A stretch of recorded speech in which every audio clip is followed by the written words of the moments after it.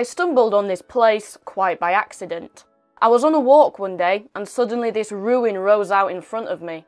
Initially assuming it to be a folly, a sort of fantasy building which was quite popular in the 17th and 18th centuries, I later found out that it was actually Howley Hall, home to one of the most important families in Yorkshire.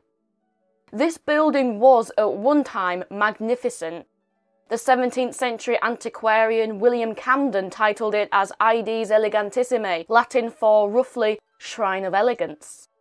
So how did this once majestic building end up as a ruin? Now, in some ways this video is quite special to me because of how many links it has to my earliest videos in my embryonic stage, and though I cringe to watch them now because I know they're not to my current standard, hopefully they can still be interesting for you. Anyway, let's look at this part of Yorkshire's hidden history. The Savile family were one of the most important families in Yorkshire. As far back as the 14th century, Sir John Savile was made Sheriff of Yorkshire, and I'll warn you, there's a lot of Johns in this family, so if you get confused, don't worry. The family continued to play an important role throughout the centuries, with another Sir John Savile, this time from the 16th century, responsible for much of this area's prosperity. Perhaps the wealthiest man in Yorkshire at the time, he owned a number of towns and villages in West Yorkshire, including what would later become Kirkstall Forge. Between 1585 and 1590 he built Howley Hall. It was said to cost around £100,000. In today's money, that would be around £17 million. So he was clearly quite wealthy, and this house would have looked magnificent. But as you can tell, there's not much to look at now. So, what would it have looked like? Well, we can get some idea by looking at similar buildings from the time. East Riddlesden Hall in Keighley was built slightly later in 1642, but is in a similar style. Oakwell Hall in Birstall was built in 1583, but with later additions, and can also give us some idea. We also have contemporary drawings of the hall, which certainly show it as being magnificent, reminiscent somewhat of the 16th century Temple Newsome House in Leeds.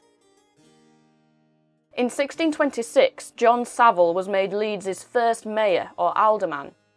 His coat of arms, a silver shield with a black bend and 3 owls, was incorporated into the city crest.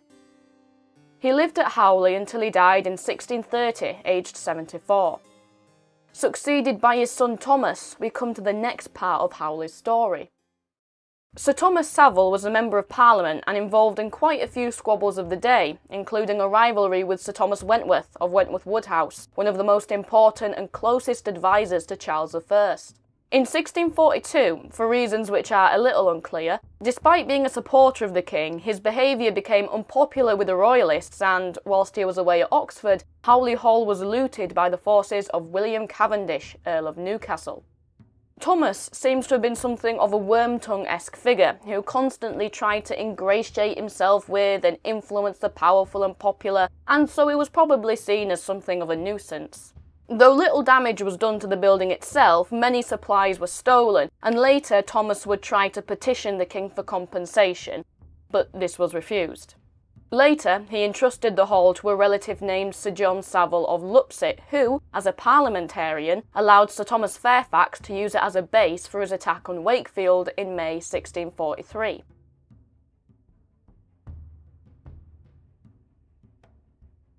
This prompted a retaliatory attack by William Cavendish on Bradford. Cavendish then marched on Howley, either to prevent an attack from the rear or as revenge for the attack on Wakefield, and, after a short siege, Lupsit and his forces surrendered and were imprisoned in Pontefract Castle. The hall, once again, was looted. It seems to have only suffered minor damage though, as Cavendish used it as a base to launch his attack on Adwalton Moor.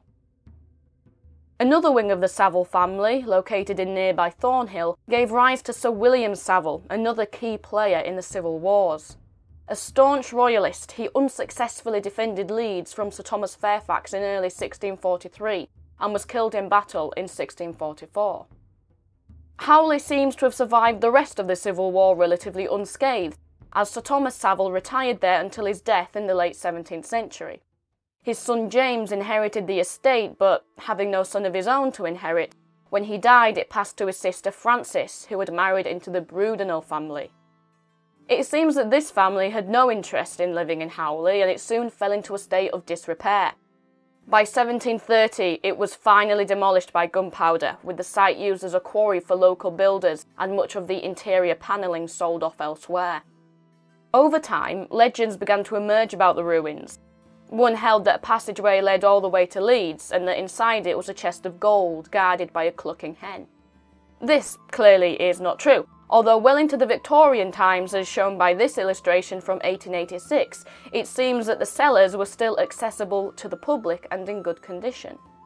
In another tale, on the nearby Scotchman Lane, it said the notorious highwayman John Neverson killed a Scotsman, hence the name. But there is still one other surviving element of the old hall.